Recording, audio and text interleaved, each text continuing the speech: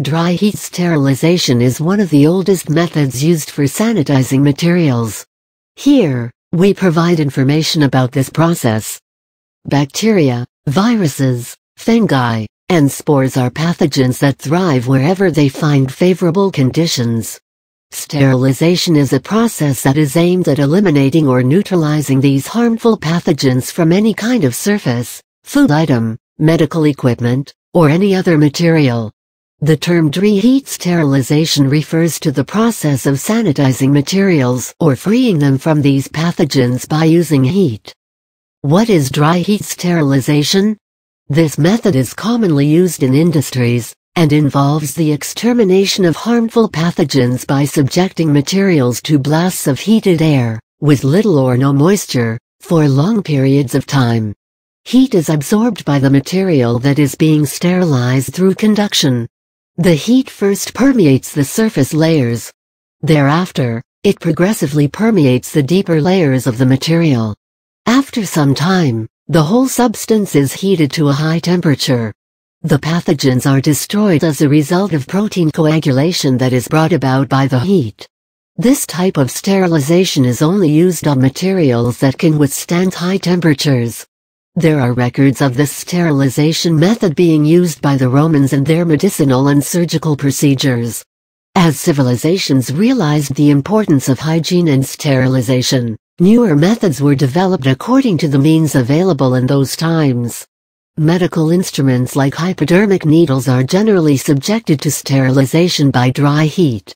Normally, in a dry heat sterilization process, the material is subjected to heated air at a temperature of 160 degrees Celsius for 2 hours, and at a higher temperature of 170 degrees Celsius for just 1 hour.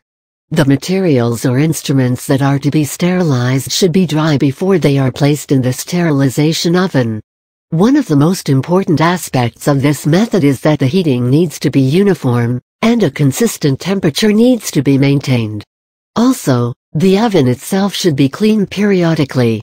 Sometimes, the items may be wrapped with a foil or muslin cloth before being placed in the sterilization chamber.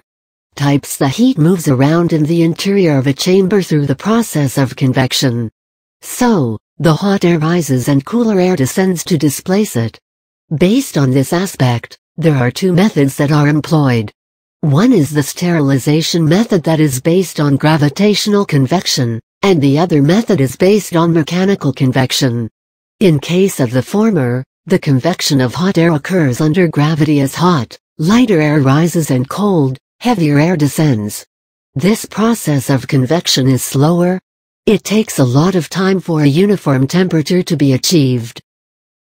The latter involves the forced convection of hot air with the use of blowers. This process is more efficient in comparison to the former. It is widely used in the sterilization of medical surgical instruments, as these instruments require a high level of hygiene to be maintained. On a concluding note, dry heat sterilization methods play an increasingly important role in the medical or pharmaceutical industries, which put a premium on the safety and purity of their products. The level of sterilization achieved is measured by the sterility assurance level, which is a probabilistic way of measuring sterilization in products. Other than this, other sterilization methods involve subjecting materials to irradiation, high pressure, filtration, and chemicals.